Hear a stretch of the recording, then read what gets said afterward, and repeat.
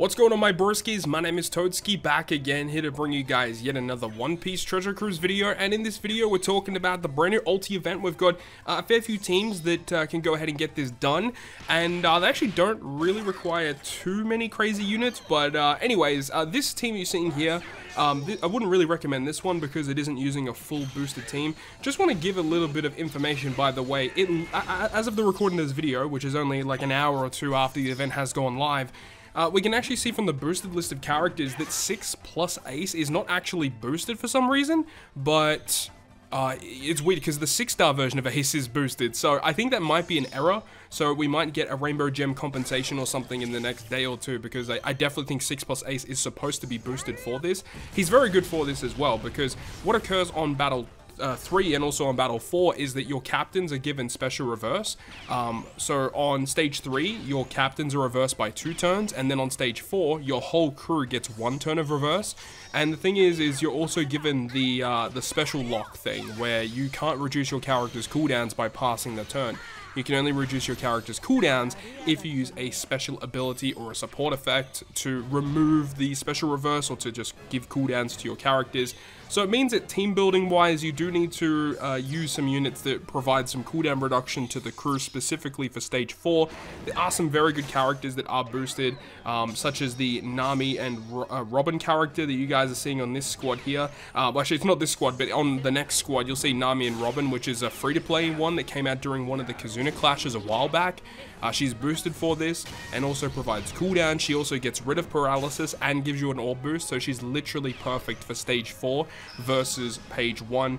Do note that the boss does revive on the higher difficulty version. If you are playing the lower difficulty version, which there is a team in this video for that, then the boss does not revive, so it does make it a little bit easier. But we'll pick things up when we talk about the next team.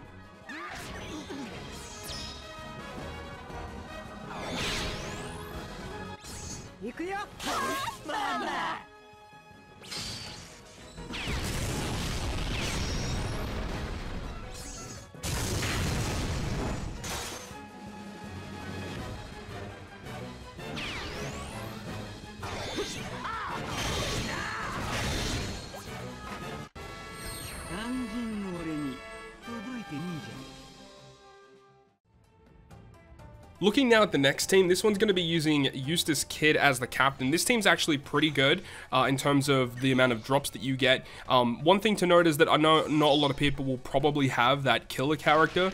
Killer is here because he does give us an orb boost on the final stage, and he also locks our slots. But realistically, you don't really need that. As long as you just run a unit that can trigger the super type of Kid, that's going to help out a lot. So Killer just fits in perfectly with this squad, plus it gives, I think it's like a 75% chance for a dupe drop, something like that. But Kid's really good. He's a boosted unit here. He is allowing you to get an additional drop per run, which is great. The Brook from the Kazuna Clash also gives you an additional drop per run and is very useful because he gets rid of the attack down that occurs on Battle 5. We have the Nami and Robin character, as we said, which gets rid of the paralysis and also gives us an orb boost on the stage here with the page 1. Obviously, utilizing friend captains of Big Mom. The new legend Big Mom is going to be ideal because that legend Big Mom does give you an additional 3 drops at the end of the quest.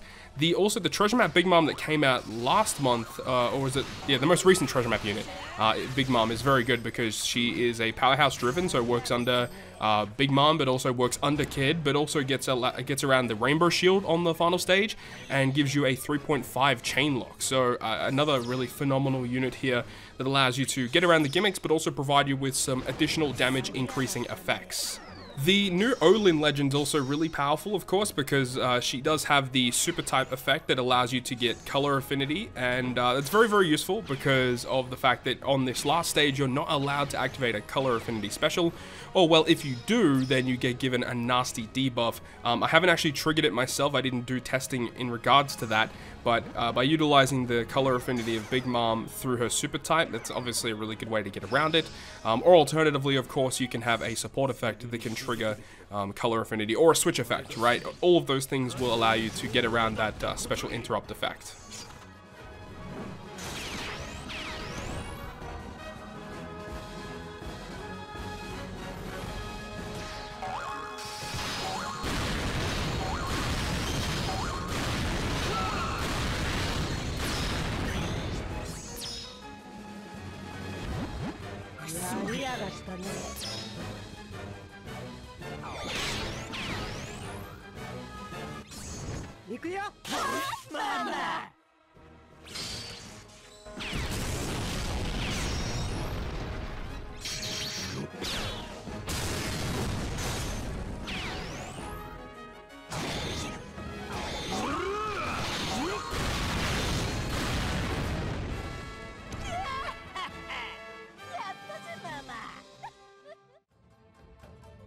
Now we have the final normal team here versus the highest difficulty. The last team of the video is going to be an auto team for the lower difficulty stamina. But just talking about this team real quick, we're going to be using Yamato. Now, there's actually a lot of legends that are boosted for this quest.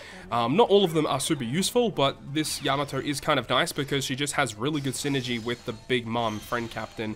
So I wanted to try and abuse that in some fashion. Once again, we're going to be using Brook and the Robin and Nami character just due to the fact that they have great utility specials. So that's really the only reason why they're here. Another thing as well is I probably would advise, if you guys are going to use this team, to actually go ahead and put the support Vivi on Yamato, so when you reach the final stage, Yamato can get a guaranteed matching slot, because by using the special of Brook, you can guarantee a matching slot on Big Mom by shuffling the tandem slot over to Big Mom. And as long as the two INT characters on the team have matching slots, you're not going to really be worrying about the damage output that you have for the final boss stage. And then of course we have the Olin here as the sub to get rid of the Rainbow Shield once again and providing us with a chain lock. So by using that, it does allow us to activate the super type special of Yamato so we can lock slots, and then when the revive happens we can use the Yamato special to give us the increased damage taken on the enemy, which allows us to kill through the enemy pretty quickly, right? And then we also have Kaido. So Kaido's pretty cool because he just gives driven characters a 2.5 attack boost. Big Mom obviously isn't an attack booster, so by getting an attack boost on the crew helps out a lot. But other than that, it's pretty straightforward aside from that. So I'll leave you guys with this clip here, and then we'll pick things up with the final clip of the video with the auto team.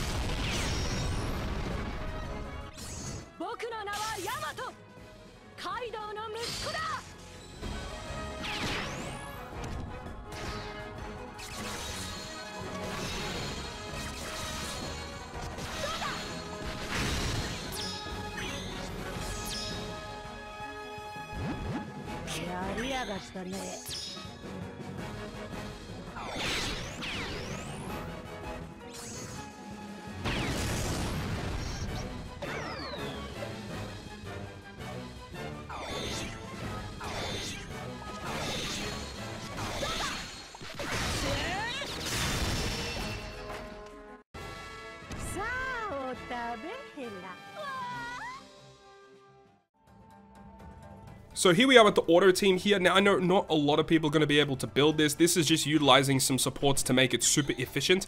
Another thing as well is that people were opting to use Kid as their auto farming captain. I did try it out, but I didn't honestly like it that much, because what happens if you use Kid as the captain is that he generates bomb slots, right? And then if a character is doing auto with a bomb slot, they're always going to hit a miss, which means that it's kind of hard to actually do damage on the final stage. And even just these mini bosses, right? So I didn't like using Kid as the captain. I may re-explore it with some changes, but the supports on this team help out a lot. We have the Beppo and Law to get rid of the Rainbow Shield. We have an attack down removing support to Shigi on the Straw Hats, but there's lots of attack down removing supports you could use. And we also have the Black Maria Legend support on the new Ulti character, which you can get by just clearing the lower stamina once. And that allows you to get rid of the 2 turns of paralysis, so that's obviously really nice to have. There's no supports on Kid and Killer, but what I ended up doing after the fact was I put the Raid Shiki, Clash Shiki on Kid, So when we reach the final stage, the driven characters get a 1.3 times attack boost. So both Kid, Killer, and also the friend captain Big Mom will actually get an attack boost, which is pretty cool. And due to the fact that we are using the supports on the team, such as the Toadskii, the badly matching slots that are given to us on this stage are actually shuffled into matching. Not all of them, but a lot of them are, which actually helps out a lot. But that's going to wrap it up for me. Hopefully you guys enjoyed it. If you guys did, leave a like. And if you want to stay up to date with all the content I post, including more One Piece Treasure Cruise content, make sure to hit the subscribe button down below. Other than that, guys, I'll see you guys within the next video.